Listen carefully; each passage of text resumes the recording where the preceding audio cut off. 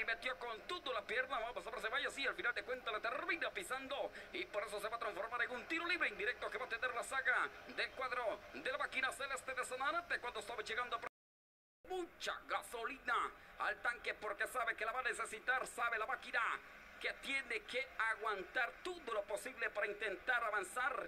El equipo que ya hermoso y qué pintoresco y lindo es Quesada, hermoso municipio de Quesada. Maidor Vargas, vamos Guastatoya, saludos, salvo de corazón. Indirecto que va a tener. A los que me preguntan por qué no tengo a mi comentarista, déjeme decirle y déjeme contarle que lastimosamente mis comentaristas la repia ya a ver qué pasa, la pelota en profundidad logra meterse, ya no lo pueden tocar, saca, remate la pelota. No había nadie allá para cazar esa pelota y se va. Nunca iba a estar en fuera de juego Osmar López.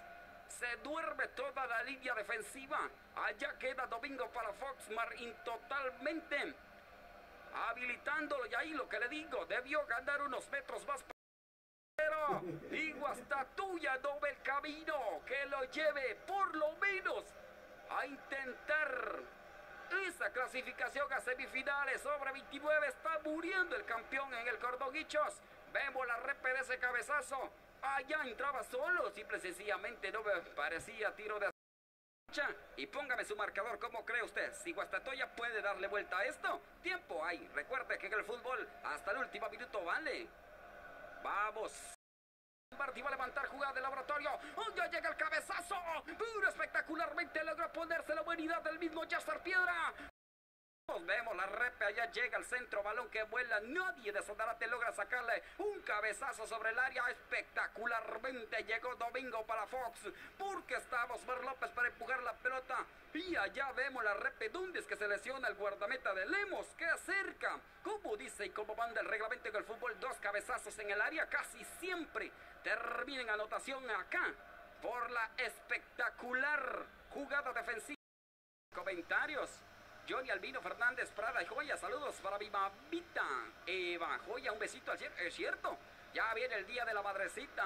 El lunes 10 de mayo tendremos el día de la madrecita. Robert Vides Leiva, saludos desde Nueva York, pura esquipula, 100% crema. Recuerde, amigo, tendremos. Ahí está el toque. Sí, adelantado, muy adelantado. Marvin Ceballos, y aquí se va a esfumar la última. Claro. Con el número 8, a Néstor Jucup, cuando Deri Oliva intentó engancharlo, pero lo llegó a barrer con todo. El árbitro sabe que es tarjeta amarilla para el cuadro de Guastatoya, que no le está saliendo nada, simple, sencillamente la. Por eso no me gustan los trípodes que giran. Ahí vemos la repetición, que el árbitro indica que hay tiro libre penal que va a pertenecer a la saga de Guastatoya.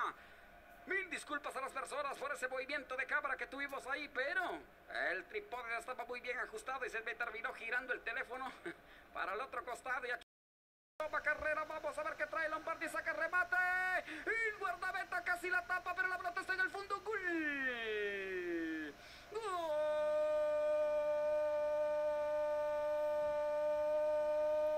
¡Gol de Guastatoya! ¡Gol del pecho amarillo! ¡Gol de Maximiliano Lombardi! El camino se empieza a abrir, la puerta empieza a ceder. Guastatoya se encontró con un penal. Lombardi no la desaprovecha porque allá viene Maximiliano. Vence totalmente a Sosa, que llega con largo es, logra tocar la pelota, pero para su mala suerte la pelota se logra incrustar dentro del pórtico y así lo gana Guastatoya, 1-0. En el David Cordoguicho la serie sigue en favor de Sanarate, 2-1 en el global. Guastatoya sigue avanzando, pero sí, ya se le complicaría un poco más para intentar contener la remetida que va a tener Guastatoya. Y como ya se lo digo, vemos ahí como Navarro se intentaba ir, sí, lo termina pisando sobre el pie de apoyo cuando intentaba proyectar sobre velocidad aquí sobre el sector de la izquierda. Mismo enganchó para adentro, sacó el remate y Sosa espectacularmente le pone el guante. El contrarremate por parte de la saga de Guastatoya, que no pudo encontrar pórtico y se termina yendo por arriba del palo más largo que protege Sosa, y de esa manera pasó el peligro por parte del cuadro de Guastatoya. Gol, gol, gol, gol, gol, gol, gol, gol, gol, gol, gol, gol, gol, gol, golazo.